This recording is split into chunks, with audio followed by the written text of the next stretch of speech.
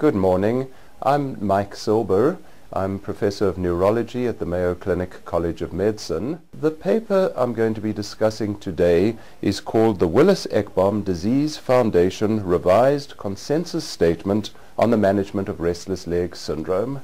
This is a consensus statement or an algorithm developed by the Medical Advisory Board of the Willis-Ekbom Disease Foundation, which used to be called the Restless Leg Syndrome Foundation, but once the name changed to Willis-Ekbom Disease, the foundation has also changed its name.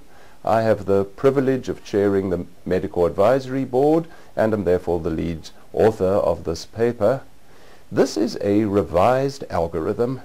We first published an algorithm as early as 2004, also by the Medical Advisory Board, of which I happen to have been a member back then as well. This algorithm, I'm happy to say, was fairly influential in helping clinicians, especially primary care clinicians, in managing restless legs. Now, in the intervening 9 years, much has changed in the management of restless legs. New drugs have become available.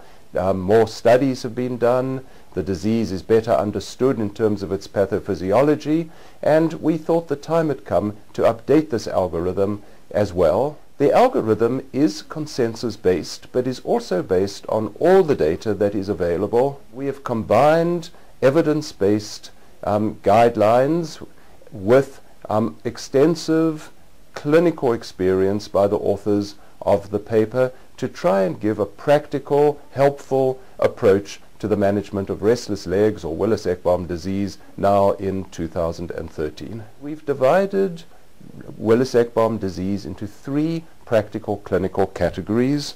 The first of these is intermittent restless legs. The second is chronic persistent restless legs, and the third is refractory restless legs, based on what we hope are very straightforward clinical definitions. The chronic persistent restless legs category, for instance, is defined as restless legs which are frequent and troublesome enough to need daily treatment and occur at least twice a week, causing moderate or severe distress to the patient. This is the category in which most patients present to their physicians. And one of the major changes from the old algorithm is we now suggest that clinicians have a choice between prescribing a dopamine agonist or alternatively an alpha-2 delta calcium channel ligand such as gabapentin or pregabalin, etc. This is a distinct change, as in the past we said patients in this category should always be given a dopamine agonist. There are various reasons for this, including much more extensive use of the dopamine agonists such as pramipexole and ropinirole, and we now recognize that these drugs are associated with considerable side effects as time passes, including impulse control disorders such as pathologic gambling, hypersomnia during the day, and the augmentation phenomenon in which the drug seems to change the temporal pattern of the symptoms, driving them earlier and earlier in the day. As a result, in some patients, it will be more appropriate to start with a calcium channel ligand. We provide a table giving the reasons for using one drug rather than the others, and we also have some new tables giving more details of the pharmacokinetics, methods of metabolism, etc., as well as the dosing of each agent.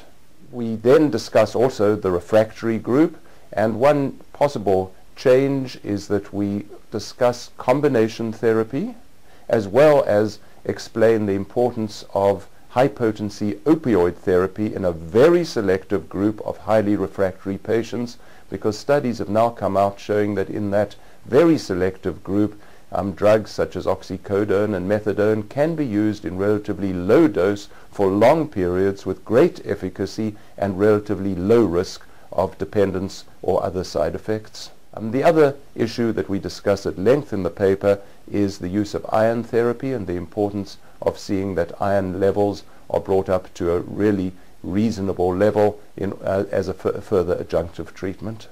Well, we recognize today that chronic persistent Willis-Ekbom symptoms are present in somewhere between 1 and 3% of the population. There have been some recent excellent studies from Western Europe and the United States showing this fairly constant prevalence figure. Now, that doesn't mean that 10 or 20% of the population need treatment for restless legs, as some older studies suggested, but a prevalence of 1 to 3% really makes this a common and very disabling disorder. There are studies now showing that patients with restless legs have the same interruptions in the quality of their life as patients with any other chronic disease such as rheumatoid arthritis, diabetes, etc. It is an important cause of chronic insomnia and is associated with depression.